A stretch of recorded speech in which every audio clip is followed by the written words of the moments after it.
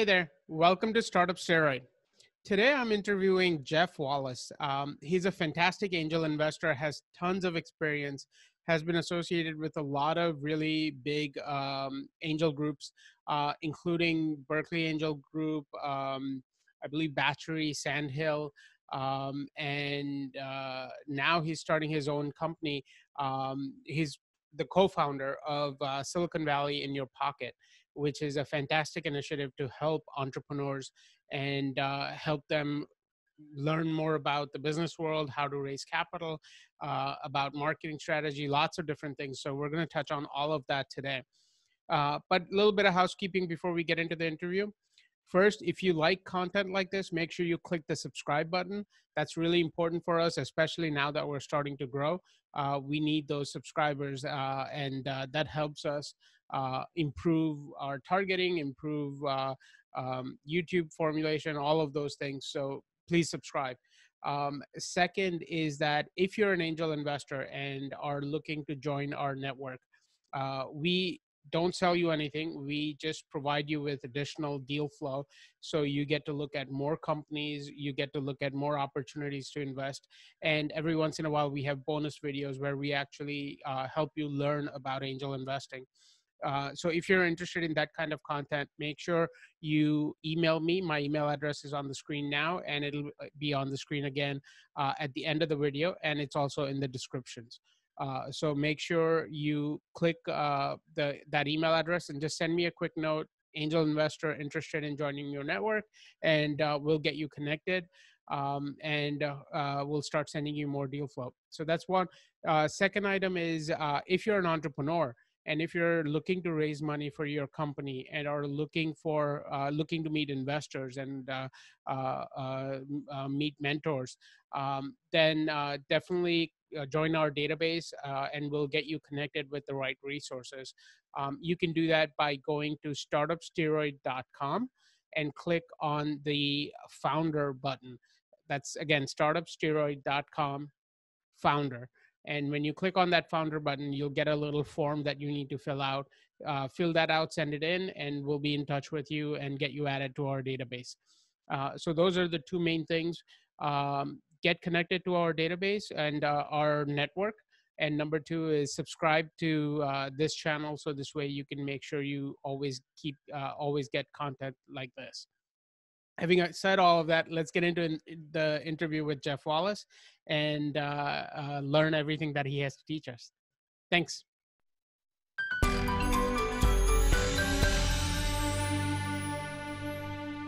Jeff, thank you so much for joining us today. I'm really looking forward to this conversation. I think we're going to have a lot of fun. We're going to talk about your background, how you're helping entrepreneurs, and then we'll also get into a little bit of your history with investing in startups, and maybe talk about some portfolio companies that you've already invested in. So I think there's a lot of things that we can touch on today. So I'm excited. So let's get into it. Tell me a little bit about your background and how you sort of ended up where you are today. Sure, and thanks for having me. I'm excited to have this conversation with you as well. I know we've spoken about setting it up, and I've been thinking about it since we had that conversation. So I'm glad we're here now. It's awesome. So originally, I'm from the East Coast. I grew up in New York, New Jersey area. Mostly grew up in Jersey. Born in New York, mostly grew up in Jersey, and then I worked on Wall Street after my college years, which I studied economics and finance. And after a few years on Wall Street, I decided, I'll go back and get a graduate degree. And I thought, since I'd done everything on the East Coast, generally around my hometown, let me go out to the West Coast and try it for 2 years. Well, last month, July of 2020, was 30 years I've been out here now. I'm not sure if I'm a Californian by now. I've been out here more than half my life now. But I just got caught up in the whole entrepreneurial and the spirit of entrepreneurship and technology. And I'm very focused in those areas. I kind of studied those things in my MBA program with strategy, technology, and entrepreneurship. And so I just kind of got caught up in the Silicon Valley, San Francisco Bay Area ecosystem. And despite the first 5 years of my career being in management consulting with large corporations, as a consultant to those companies, after 5 years of doing that, I jumped into the entrepreneurial pools, if you will, And that's where I've been pretty much ever since. I did a very short stint back out of that in 2011, but from mid 90s until 2011, for 16 years, I was a serial entrepreneur with some good businesses and some terrible businesses. I kind of spanned the spectrum. Fortunately, it's leaned on the good side overall. Then in 2011, I got recruited by Cognizant back into this kind of large enterprise world, where I ran and started their enterprise mobility practice. So it was actually more intrapreneurial in a big company. Being a very entrepreneurial kind of person that I was, we were able to get that practice off the ground. It was very, very fun and exciting for a couple of years, but I like to say I got reminded about 2 years in why I prefer working with earlier stage startups. And so I resigned out of that role and shortly thereafter jumped back into helping entrepreneurs. And rather than being an entrepreneur again, I thought it's time for maybe I'm at a stage of my life and my career where maybe I can help other entrepreneurs. And so I've started a couple of startup accelerators now, which I still am heavily involved in, as well as just working with entrepreneurs from all over the world. So it's very exciting for me. I get to see a lot of really creative and innovative entrepreneurs from everywhere. That's fantastic. And now or I guess you have been for the last 30 years, you have been in the Silicon Valley area. So I think you're in Berkeley now, but you're very familiar with that San Francisco entrepreneurship scene, I guess. Is that absolutely? That's about right. Okay. Oh yeah, absolutely. I when you're in the Bay Area, you learn about the traffic because your meetings are everywhere.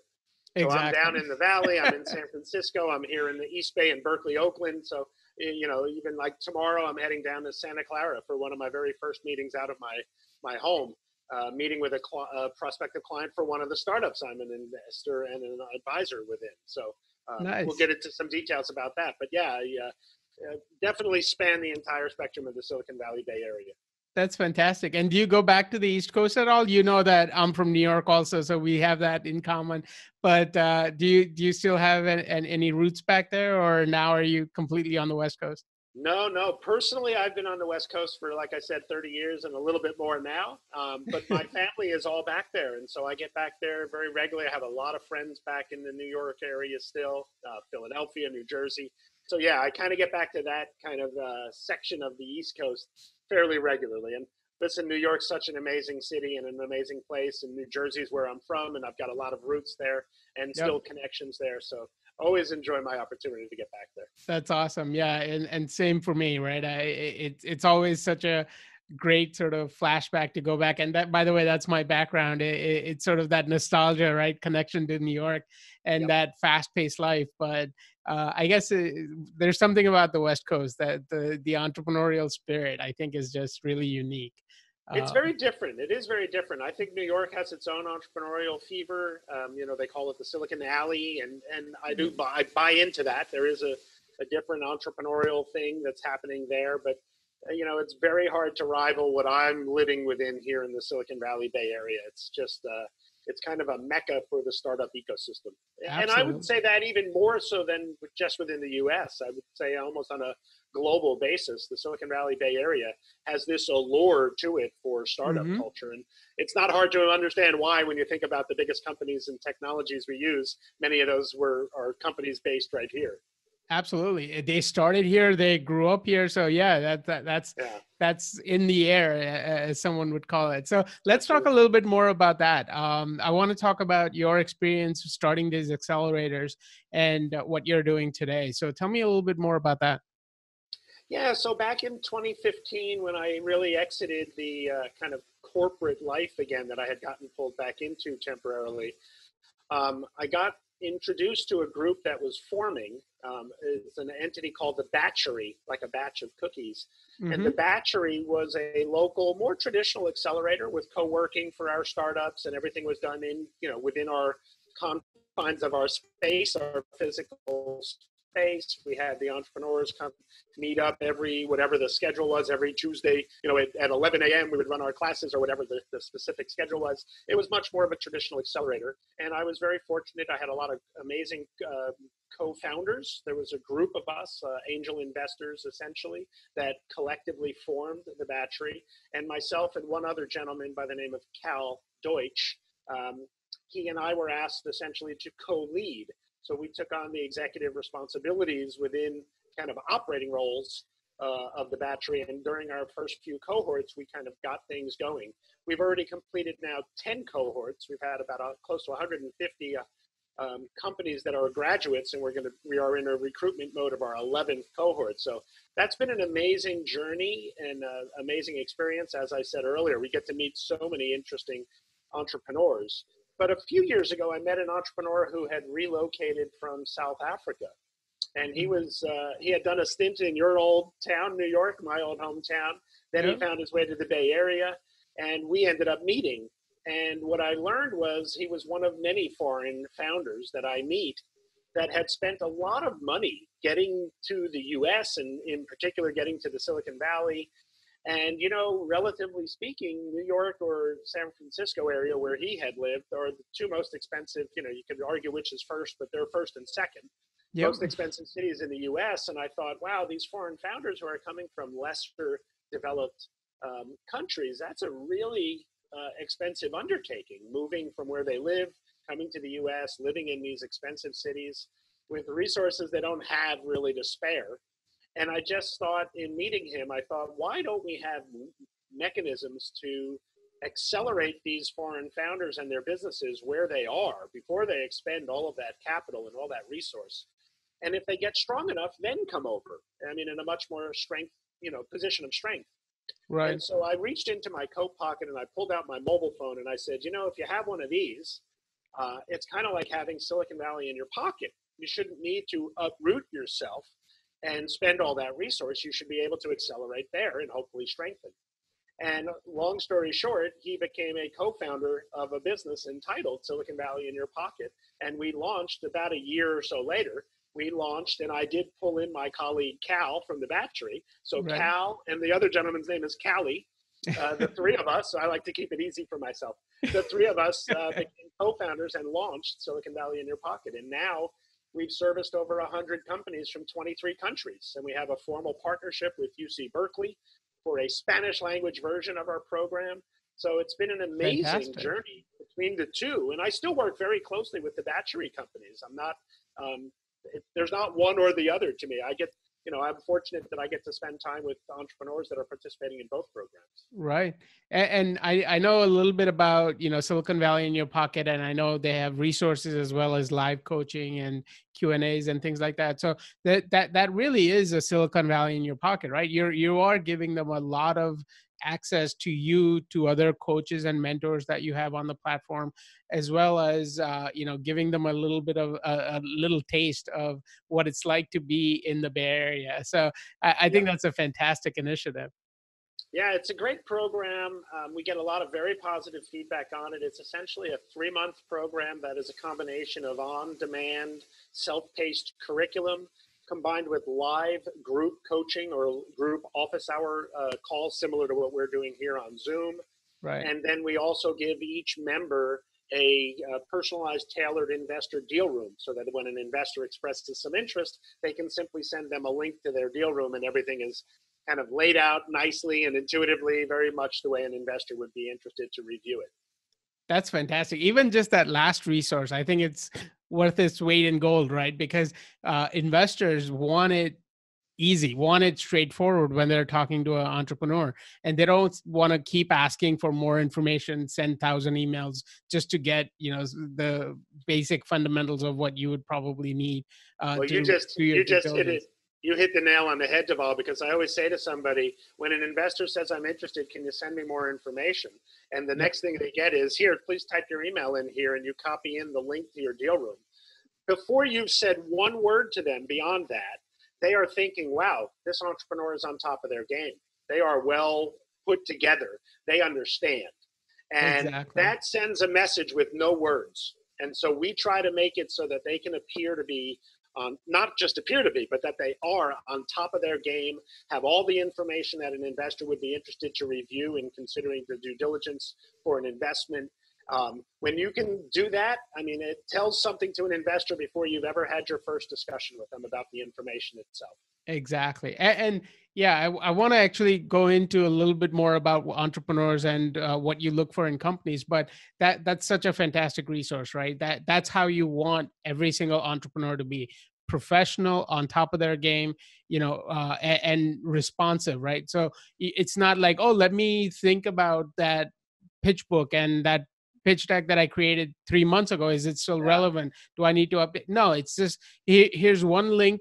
You have all the resources right there in one shot.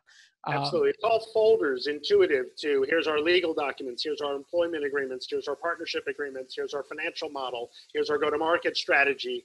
It's all just laid right out there in separate folders that an investor can go down.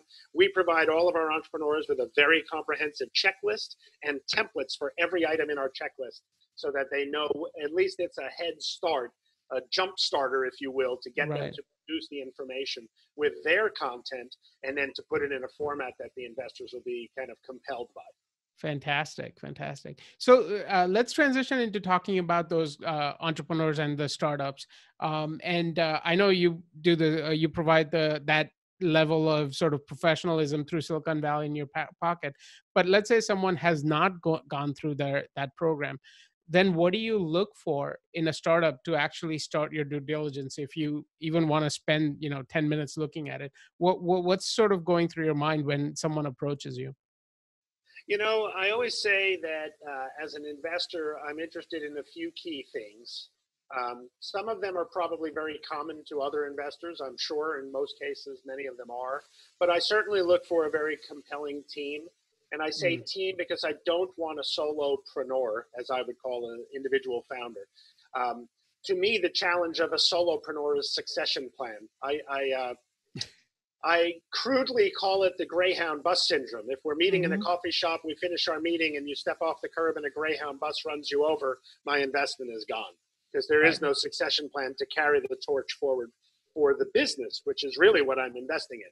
So solo entrepreneurs or solopreneurs, as I say, very challenging. So I look for a really solid team where they do have at least someone who could carry the torch in an eventuality of one of the co-founders, maybe the CEO person, if they were not able to, go forward with the business for any reason. I still want to see that the business itself can go forward. So looking at those kinds of credible teams, I have a host of other kind of definitions, if you will, of what a credible team is. But I also look for not just a large market. Everybody thinks, oh, if I have the X billion-dollar market and I get a small percent of it, I'm a very successful company.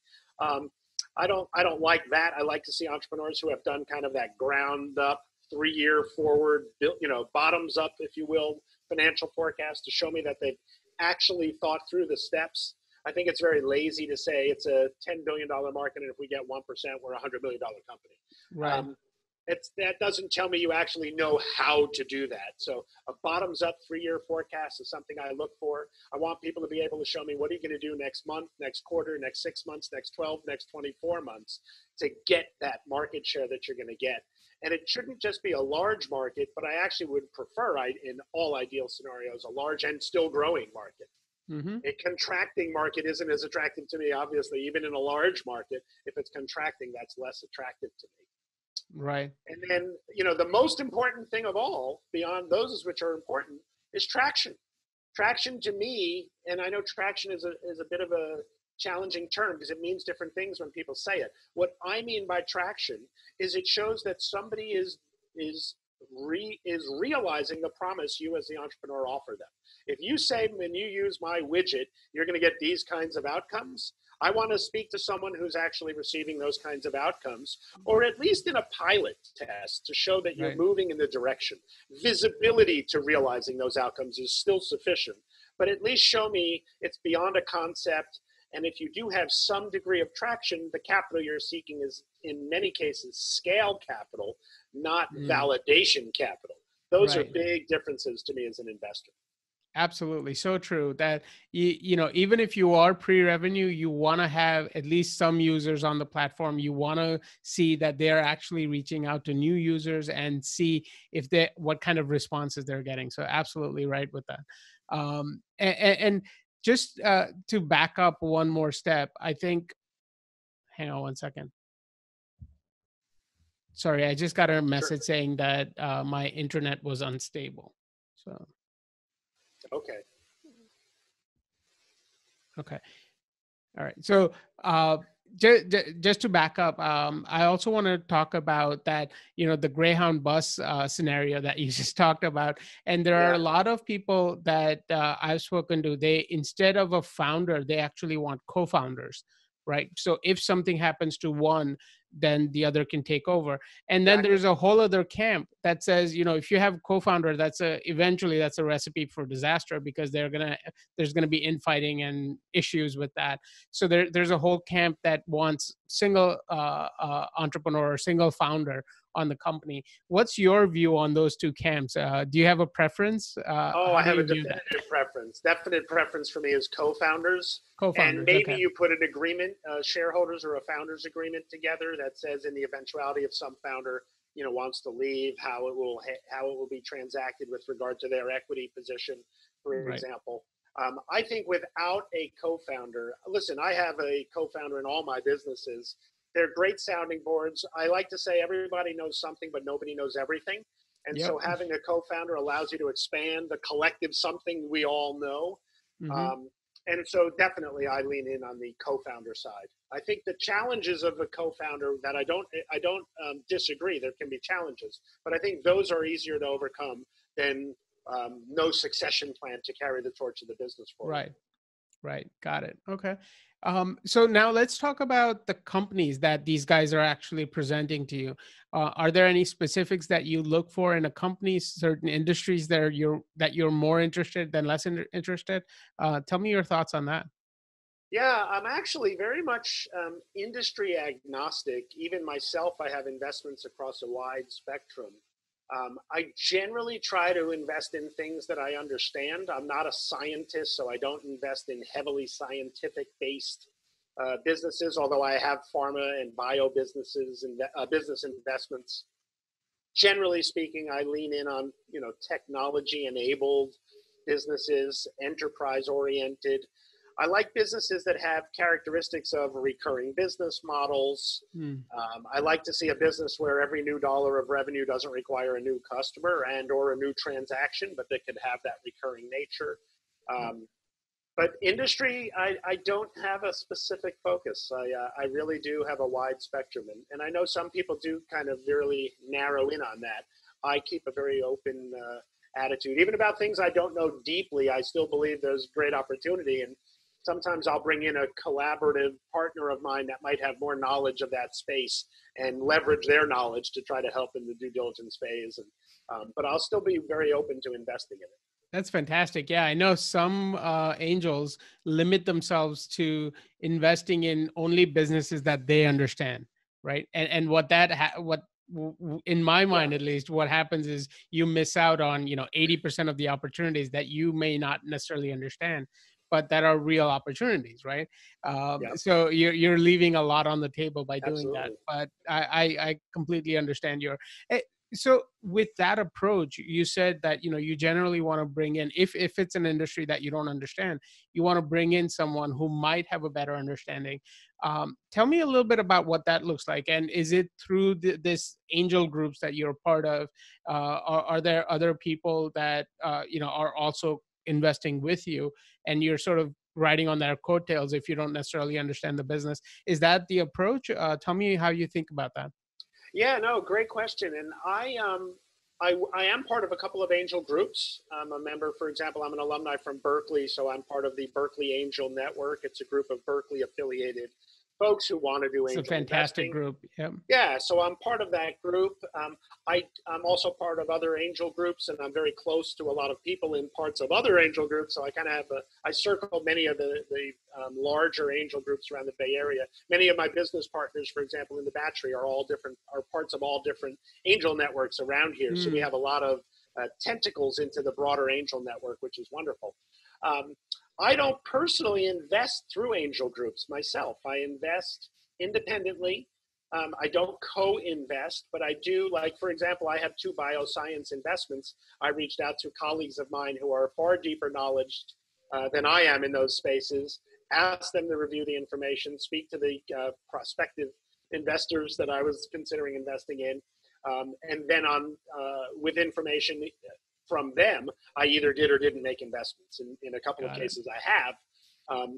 And I also do, when I am part of angel groups, I will participate in the broader due diligence process and get the benefit of that group think and that group processing of the due diligence information, group input. And then that just better informs me. But I do make each individual investment decision independently. That's so good, because that's essentially my approach too, right? Being part of the angel groups, and we've talked about this in the past, but I'm part of Thai SoCal Angels and other groups down here in Southern California. But essentially, being part of those groups makes me smarter, right? And learning from all of that, that collective knowledge base is always very helpful. So that's a great idea and great thing that new angels can do to essentially improve their knowledge of what this process looks like.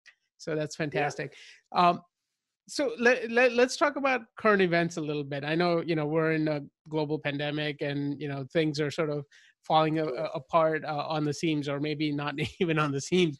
But has that changed your approach to investing and how you go through this process and how you meet entrepreneurs and the entire process? It's interesting. My life used to be coffee shop meetings with prospective entrepreneurs that either wanted to take an accelerator program, wanted an investment, something of the sort. Right. Now, of course, everything is remote. I'm not doing any real in-person meetings like that.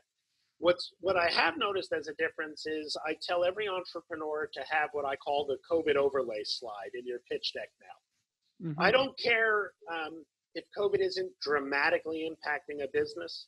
Tell me what's happening with respect to COVID, because I think it's on the minds of investors, is what does this new COVID environment mean for this opportunity that I'm considering? So I think every entrepreneur should have their, as I call it, the COVID overlay slide.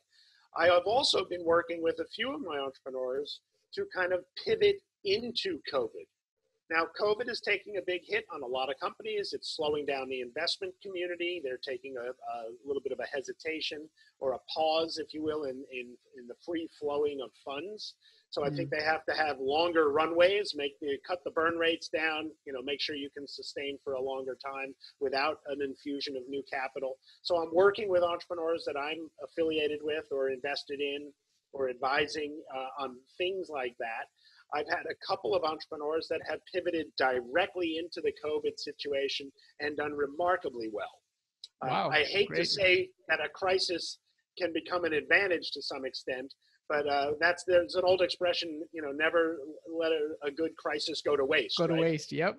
And so I've had one or two companies that have really taken COVID in a positive way. Listen, it's there whether you take it in a positive way or you don't. And Absolutely. One or two of the companies have done very, very well. One of them actually had an appliance that killed bacteria.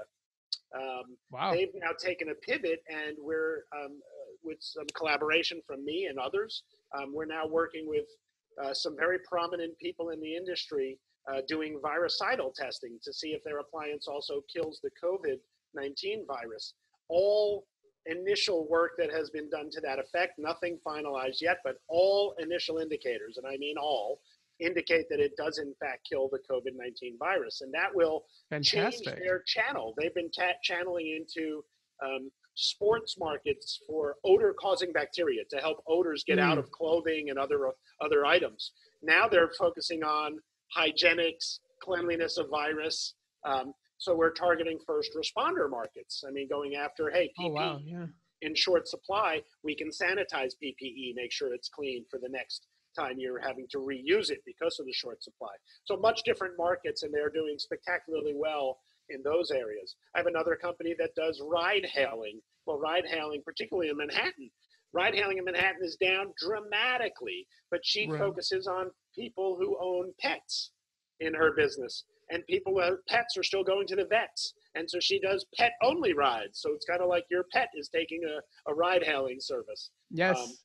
That company is doing I'm actually looking at that company also. And we might actually have her on the show at one point. So that's fantastic. And I know she's doing great right now. So that's a great example. Yeah, so that's great. So I look for companies that can manage the COVID scenario, hopefully, and sustain. I don't care if they thrive as long as they can survive it and hopefully thrive in the post-COVID scenario. But a few of them are actually thriving within it. And that's been very impressive for me to see the entrepreneurs be able to manage that and to find that lane, because it's not a clear lane in every scenario, but in these few examples, they've been able to find a lane to survive and thrive during the COVID pandemic. And I think at this point, virtually every business has to find that lane, right? Even if they're not a startup, let's say, even if they are an established business, they have to figure out how they're going to operate in this new world. And I think early on in this pandemic, I heard about 1/3 of the companies are going to do fantastically well. They're going to, really, similar to Zoom and how it sort of exploded. And now, everyone is doing this. Everyone is on Zoom calls. When COVID started, about 1/3 of the company will fall into that category. About 1/3 of the company will be not really affected, nothing better, nothing less. They're more or less coasting. And about 1/3 of the company are going to get destroyed. They're going to get crushed because they won't fit into the first two categories. Is that sort of what you are seeing with your portfolio companies and what you're seeing in the world at large? In general, I believe in that comment. I think the third that is going to be most challenged are not the kind of businesses that I generally am dealing with. And what I mean by that is they may be generally more lifestyle businesses. For example, a local business that's dependent on customer traffic. Well, that's not generally the kind of what I would call in third-party investor-focused business. So mine, as I mentioned earlier, generally tend to be more tech-enabled. And so those are the companies that have been able to kind of manage some form of a pivot. So my portfolio is probably not broken out into that same 1/3, 1/3, and 1/3, only because of the nature of my investments. I don't generally invest in lifestyle businesses. I don't generally invest in service-based businesses where it's all about labor and people and personnel, selling hours, if you will, or arbitraging hours or labor. Those businesses, I think, will be very, very challenged. But my portfolio, fortunately, is the majority of them, I think, will survive this pandemic. And as I said, a couple of them may actually do better in this environment than they might have prior to it. That's fantastic. And I think you've set up a transition for me perfectly. So let me see if I can make this happen. But the two camps of companies that you just mentioned, sort of lifestyle businesses, local businesses, are businesses that are not scalable, right? And as investors, we want to see a company that can go from 100 users to 1,000 users to 1,000,000 users, right? So scalability, when I'm looking at a company going through due diligence, is really important and is something that I want to focus on, and I want to see if the entrepreneur is focused on that also. How do you sort of view that in the companies you're investing in when you're going through the due diligence? How are you looking at the company, not just the product itself, but the company, the team, maybe even the financial systems they have in place, see if they are scalable? Is that a critical part of due diligence? Do you focus on that, or is that not much of a topic for you? No, I mean, earlier I gave an answer on a couple of important factors, but I certainly didn't mean for that to be all inclusive. I think you're touching on one for certain that I believe is critical, which is the scalability. I often use the expression, it has to have scale beyond border capabilities. And border could be state, it could be country, it could be, continent. You don't have to be a multinational in order for me to be considering. It may even be an industry, right?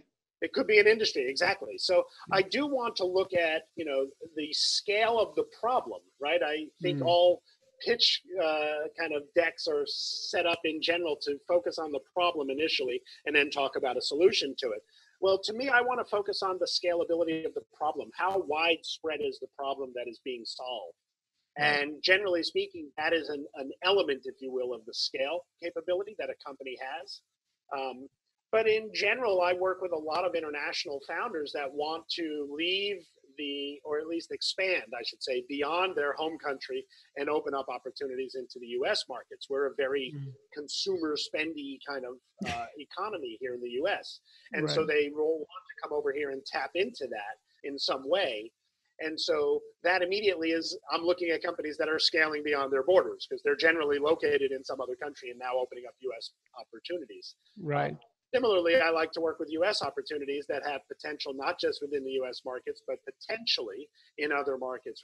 Even if it's just Canada and Mexico, that's still expansion to me. It opens up a much bigger pie potential. So, yeah, I definitely look at scalability as something. And in fact, we discourage lifestyle and service-based businesses from joining Silicon Valley in your pocket, for example, because our whole focus is on investor readiness, and investors are generally looking for those kinds of scale capabilities. And those two businesses inherently don't have the same degree of scale opportunity. And so we kind of, in essence, we discourage them from joining because we feel like they won't be as satisfied as a company that has that in terms of the way we focus the nature of our curriculum and our program. It's geared towards that kind of status. Right. And that's, I think that you sort of also highlighted like who you want as well as who you don't want, right? That's very important to know and to discourage those folks, because then you end up with unhappy customers, and that's the last thing you want. So let's absolutely.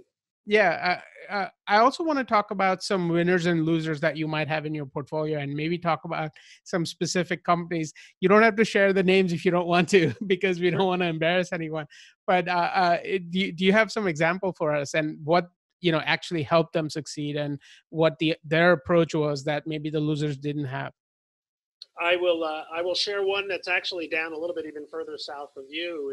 It's a technology company, a hardware company, which is generally not my most enthusiastic investments. But this gentleman is with a company named Griffin Technologies, and they make a very friendly and easy to control and manage router. So at first I thought, does the world really need a new router? That was my first initial thought. Right. I did ultimately buy into the entrepreneur. The founder is a gentleman by the name of John Woo. He's a wonderful founder, fantastic CEO. He came through one of the Accelerator programs, was not successful in raising capital from our teams, of the co-founders, our angel investors, went on to do a crowdfunding, crowd equity, fundraising, and broke the bank, raised over $900,000. Wow. And he's now, post Series A, an 8-figure Series A kind of round. Wow. He's doing spectacular. His business, of course, in COVID, again, going back to our earlier conversation, people are at home more. They need better internet. Yes. He sells a higher quality router. He's done spectacularly well managing the pivot into the COVID scenario, and really, really doing very, very well. So I'm thrilled that I jumped in a little bit late in the game, relatively speaking, but I'm thrilled that I was able to jump in and work with him and become an investor in his business and see the success that he's been able to manage. And I think if anything, I will say the common thread of the success stories that I'm going to mention, John and others, is the founder. The founder's ability to manage, it's like being in a river in a canoe. You still have to steer the thing. Right. And these folks have been very credible and very successful in steering through difficult waters, to stick with my analogy here. I mentioned the Uber for pet owners, if you will. It's a company called SpotOn.pet, and the founder there, Aparna Srinivasan, spectacular entrepreneur. Failure is not an option. She's going to continue to push through any challenges that she's confronted with. She does a very, very skilled job in navigating the various aspects of her business. Execution has been tremendous. And again, you would have thought it could be a very, very challenging market when all of the ride hailing stopped. Uber and Lyft, as obviously two huge names in that space, probably took an 80 to 90% haircut in New York specifically when everything shut down. She dropped maybe 20% because she shifted a lot of her business towards animal, like veterinary practices that people needed to get their pets to and from. And it's astounding the amount of business she's been able to pick up. She's done over 10,000 rides in each of the last several months, just in Manhattan. Wow. And probably 70+% are dog only, or pet only. Right. So again, founder been able to very successfully navigate challenging scenarios. And I say founder, I'm giving you the name of the CEO. They have great teams of people working with them. They have good advisors that help them, but they've been able to successfully leverage the resources they have at their disposal to make a good, proper outcome out of a challenging scenario. Right. that have not been able to do that, I think we see different outcomes, much different outcomes. One company, even pre-COVID, was a company I was an investor in. They were expanding from Central America. They had an opportunity to expand into South America. I discouraged it along with another investor who is a colleague of mine, who is an advisor and an investor in the same company. We both thought they should stay focused, and that we thought they should try to just continue to grow the market that they were succeeding in. But we always say we're advisors. You're the CEO. You have to make the decisions you deem appropriate. This CEO made a decision to do the expansion into South America, and now they have two defunct companies, one in Central America, one in South America. And it was unfortunate. They spread their resources too thin. It never goes as easy and as smoothly as you will think. And when you're expanding into a foreign country with a partner, it didn't go well, and it required, a lot of travel back and forth. And ultimately, both companies, the company in the home country, suffered because of the absence of the founder who was trying to, support and sustain the expansion country. And both of the business operations have failed now. Oof. So, focus, right? People say it all the time, but I do think it's important. This was one where a business was doing $250,000 in revenue and growing, and then distracted the focus of the primary operational founder. And now, unfortunately, the business is gone. So, yeah, there's good stories and bad stories. And I take my licks when I take my successes, but I take my licks when the ones that don't succeed as well. And all we can do as investors and advisors is try to offer the best sounding board and guidance that we can. But it is ultimately the CEO and the team's decision how they operate the business. Yeah, and I think that the advisor role that we serve, I think the one thing that I always go back to is there's a saying that basically good decisions are based on good experience, and good experiences are based on failures. So we've sort of gone through that journey. We have made those bad experiences, and it's our job to essentially share that with an entrepreneur who may not necessarily have those experiences, right? So this mentality of sort of being able to run through walls is great when they're expanding and they're actually going in the right direction. But when they're going in the wrong direction, it could be really detrimental to the business. Right? Existential. Right, exactly. And that's essentially what happened in that example that you gave, right? That Absolutely. They were going to run through walls to expand into countries, but that was the wrong wall to try to run through. Interestingly, one of the biggest reasons for failures is expansion too quickly. Right.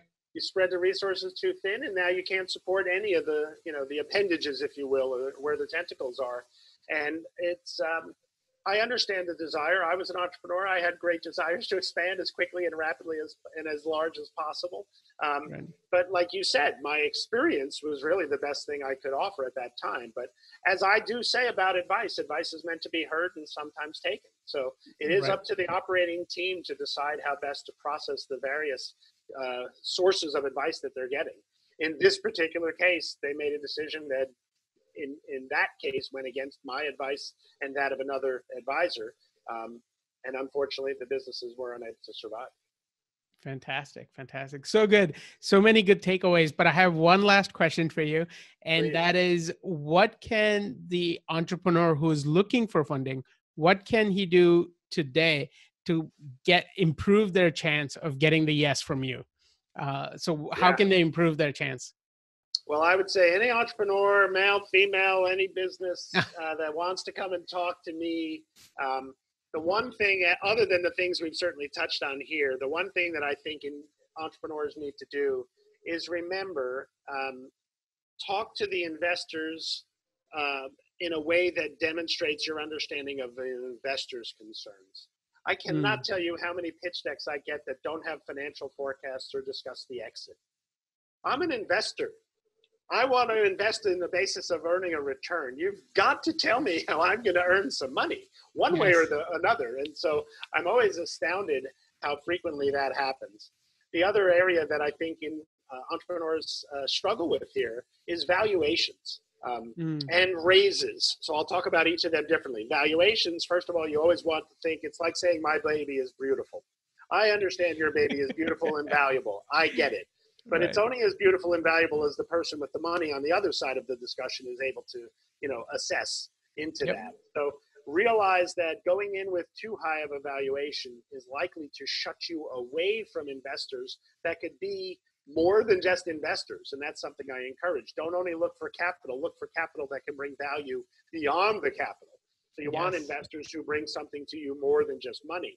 And if you go in with too high of a valuation, they're like, you could very well forego the opportunity to get those people helping you and preclude that opportunity from happening, which is a shame. So Yep. go in with a realistic valuation. If you're pre-revenue and you're coming to me with a $7 million valuation, it's going to be a difficult discussion. We're not going to go very far. But if Right. you come to me and say, hey, this is where we're headed, this is what I'm willing to take this amount in now, and this is where we're growing, then we can have a productive discussion, not one Right. where I'm going to be shut down in the first, early on once I hear the valuation. The other thing that ties very nicely into is don't raise as much. I often say bifurcate or break out your investment. If you think you need, I'm making up the number, $1.5 million to go for the next 18 to 24 months, let's say, come to me and say, I need $1.5 million to go for the next 24 months. And here's all the amazing things that $1.5 million would help us achieve, all of our use of funds and all of the kind of things the accomplishments, if you will, that we're going to knock down by having those funds at our disposal. Right. I understand you don't know us very well and you want to assess our ability to execute. So rather than getting $1.5 million for 24 months, give me $300K and let me show you in the next 90 days that we can take out these milestones.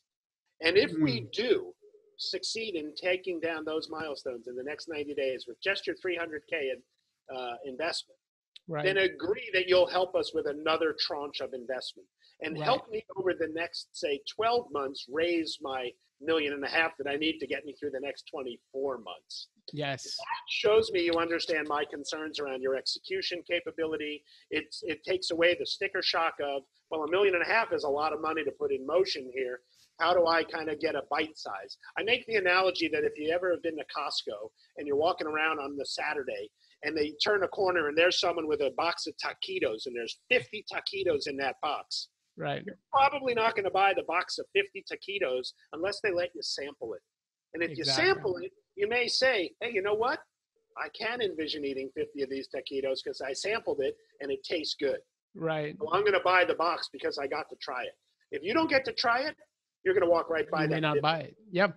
That's so similarly, good. entrepreneurs need to approach investors with that. Let me demonstrate for you my execution capabilities, then show you we can take out this subset of milestones in the next 90 days. But I want your commitment now that if we do, you're behind me with the next tranche of money. So I don't have to be focused on always investing. I want to focus on executing and knocking down milestones. So doing something like that is really going to demonstrate to me you understand my concerns as an investor generically, and it's going to show me that you know what's important. What's important is execution capability and knocking down productive milestones that move the business forward. Absolutely. That's what's important. And I think you touch on such a great point where, the entrepreneur, the CEO, the founder, whatever you want to call them, they need to have a clear understanding of the finances of the business, right? What their cash burn is, how much that 1.5 is going to actually last them, how much the 300K is going to last them, what they can do, what they can't do. They need to have that clear understanding in order to have an intelligent conversation with someone like you. And quite frankly, I've seen instances where CEOs will come to me and really not have an understanding of what their sales are, what their burn rate is, what their margins are, and essentially they're saying, well, I need $1.5 million because that sounds like a good number, and yeah, that's where the conversation ends. So I agree, but I also think it's okay if you have a CEO that isn't finance oriented. Bring your other co-founder who is, or bring your CFO. I'm okay with that, right? But know that those are important questions that you're touching on, Deval, that you're going to have to get through those conversations, whether you're personally comfortable with them or not. They're still relevant questions that have to be addressed. And you need to be able to compellingly answer to those questions to the prospective investors in your business. Exactly, exactly. And I know on this topic, on what the entrepreneurs can do to actually improve their chance of getting a yes, you've given a whole speech on this, right? Tell me a little bit more about that. Yeah, this was a presentation, interestingly, that I was invited to present at Lawrence Berkeley National Lab, not really what you would call a startup environment.